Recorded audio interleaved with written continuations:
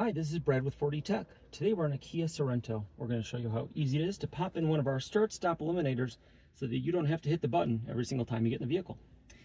We're going to start by applying the e-brake, putting our foot on the brake, and turning the ignition on but not starting the engine.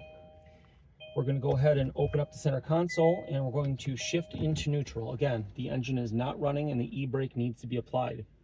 We're doing this so that we can tilt up this cup holder assembly around the shifter and give us some more room. We'll take a dash removal tool and we're going to start at the back edge of the cup holder assembly where it meets the storage compartment. There's a very tight gap there, so we need to work our tool in, help it with our hand, and pry up. Once we've done that, we can grab it by hand and we're going to pull up with some decent force to remove the clips that are holding it in place. Now that we've done that, we can tilt the assembly up and access the electrical connector on the back side of the switch. It's a big white connector. It'll have a latch on the driver's side that we need to depress with our thumb while we're holding the connector and wiggle it out. Once we've done that, you can see the connector here.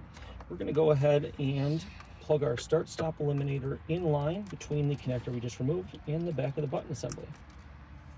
Making sure to hear the audible click to ensure that we have this fully installed and seated.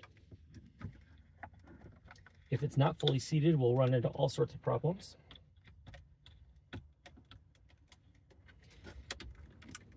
And now that that's in place, we're going to go ahead and tuck it in and reinstall our console by pushing back and snapping it in place, closing the console, and putting the vehicle back in park.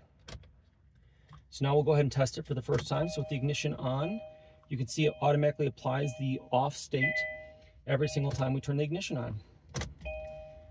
If we want to turn the system back on, simply hit the button and the system's back on and it will remember that state as well. Now you see how easy it is to pop in one of the start-stop eliminators from 4D Tech.